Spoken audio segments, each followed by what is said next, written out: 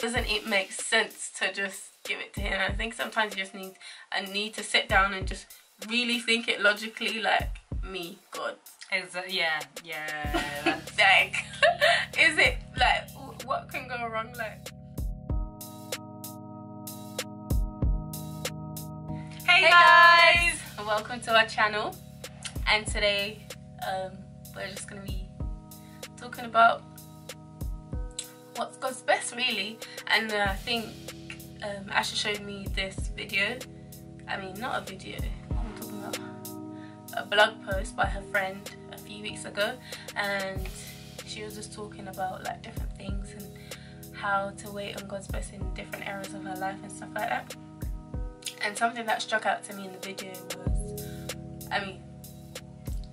in the blog post, was she touched on having, like, the Bible, in the Bible it talks about the different men who had talents, and I remember specifically her saying about the man who had 5 talents and he doubled it to 10, and I was like, wow, that's so true. And it just reminded me of how, like, you can have something and it's just about what you do with it. How do you increase it, or do you just let it sit there, like the man who buried his talents on the side? And it just reminds me that God's given me things. It's either for me to grow them and then make more out of them, rather than just saying, okay, God,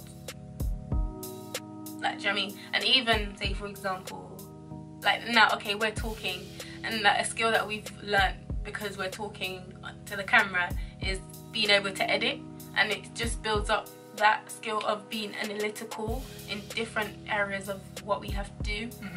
And even in like those skills, we can transfer them to every different areas of life. Do you know what I mean?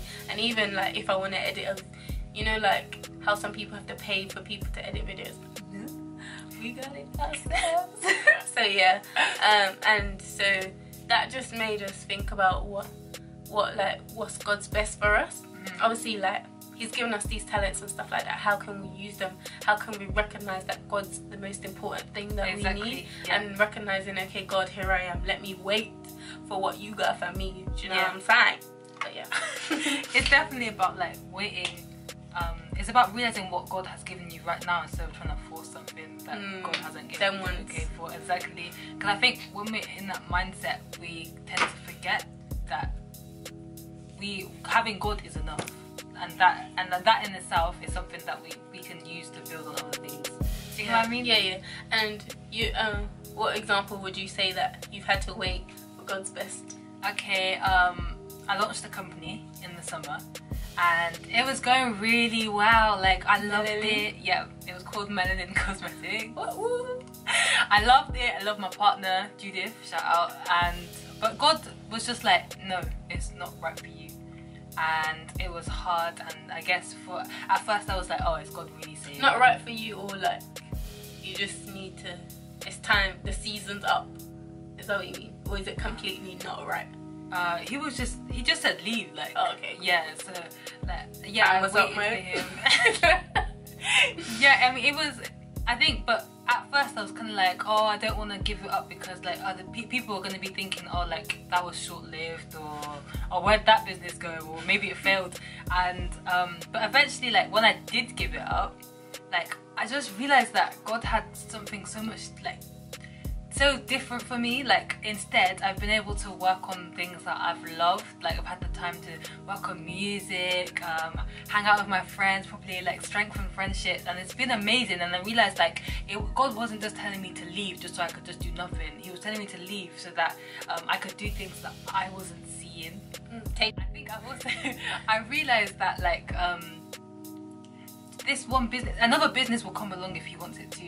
And I stopped thinking, oh, this is the one and only business I did just because it's going right. And I think also, like, I also realized that this is what I said to my business partner at the time. I was like, there's no point in me being in this if it's not being blessed by God, because He's telling me to leave for a reason. What say happens if I stay, but if I left, that you would, you know, make the business would blow up and just do really well because you got someone else in that would just make it work so well.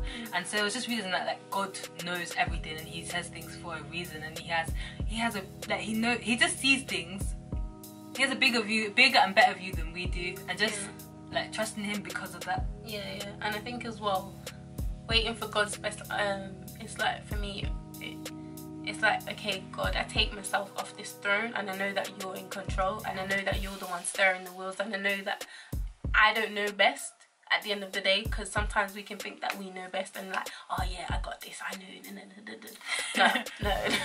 No, God knows best, you know what I mean? Like, he's the author and finisher of our faith. He knows the end from the beginning, so doesn't it make sense to just give it to him? I think sometimes you just need to sit down and just really think it logically, like, me, God. Yeah. Like, is it, like, what can go wrong? Like, and I think as well, understanding that the plan that he has is a good one as well.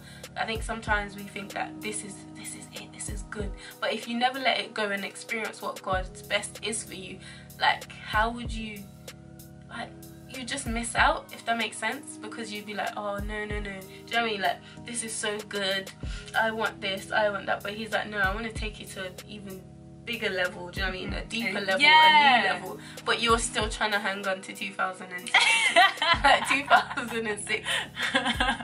No, nobody wants to say 2006. Everybody's like, yeah, new year, new me, and excited. So when God's like, okay, wait for my best, how about we be excited and be like, oh yeah, okay, like, and really genuinely understand that it's God's best. Like, you know, I think sometimes we underestimate God's best as, oh, God's just anyhow. Like, he's thought about it, he's planned it out already before you were even born, so he knows what he's given you, he knows what you're, like, what he's distributing to you. Like, he's already planned it out before you even thought about it. And you know, the Bible says that the thoughts towards that I have towards you are of good and not of evil, to give you an expected end. So even that good is not even the type of good that we understand. It's far greater than what we could even fathom or even start to dream about. So yeah, that's like, I was reading Isaiah today, and he was talking about how the greatest people, like, on earth, he takes away their breath before they've even gotten started, before they've even taken root. And it made me see, like, with God, how we have eternity ahead of us, and how we can truly get to greatness. Like, our standard of greatness is nothing compared to God's standard of greatness. And it was just that revelation that was like, wow, we're so tiny. Like, you know what I mean? I feel like you need that fear of God, and just like that awe. Yeah, I think it's a deeper understanding of who he is as well.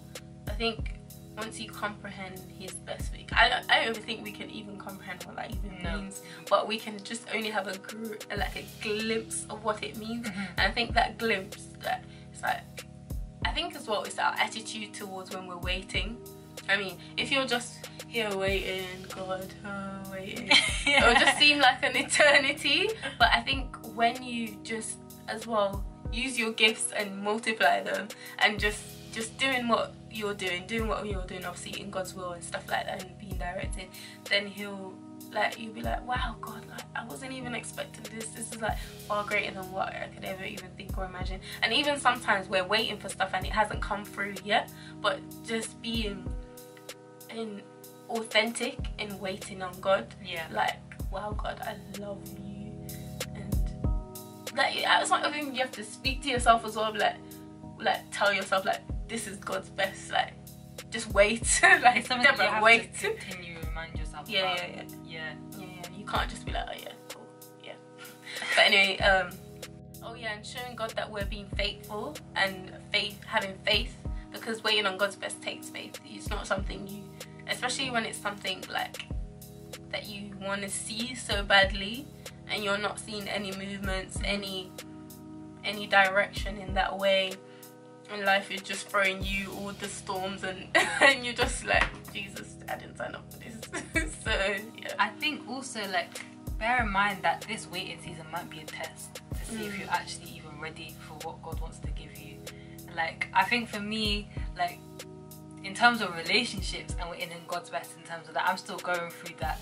But God has he's taught me that Me being in this single season isn't just for no reason. Like, he's using this to test whether I am actually ready, and when I am ready, he'll send that. And so me just sitting down and waiting, oh, God's gonna bring me a spouse, when I'm just praying for it and not actually seeing it as an opportunity for me to grow in that area and be ready for that when it does come. I found that so important, and just continue reminding myself that this single season isn't for no reason. Yeah. And I think as well, when you do get it, you're ever so grateful because you understand where you've come from, and like you genuinely see like, wow, this is really next levels. Like, do you know what I mean? Yeah. So yeah. So just enjoy the time. I think sometimes we look too far ahead that we don't enjoy the moments that we're in, and having friends and family and just enjoying life. Because right now, you need to enjoy uni too. And I think back of what I was saying before, like, is the whole we're all so eager to have the goals and the dreams. We have to ask ourselves, are you even ready for it now? And it's just having that honest and open conversation with God. Like, ask him, like, how can I get towards that, or is there something? Yeah. Can you even handle it right now? Exactly. Yeah. Yeah. Okay. But he knows the best timing in it. God's timing is the best timing, hands down, and everything. So yeah. You cannot end like that. No. No, there was something I wanted to say. Yeah, I feel like what you guys can take away from this is asking yourself, am I ready? What can I do to be ready? Am I enjoying the season that I'm in? Because I think this life is way too short to be continue looking to the future. Yeah. When you have right now, you've been blessed with this moment to actually use it and be able to look back and say, okay, I was utilizing that. And also just realizing, getting to know God more and realizing how awesome his plans will be for us, and that nothing that we can make up in our head will ever be better than that. So I think as well, remembering that you can use what you go through to bless someone else.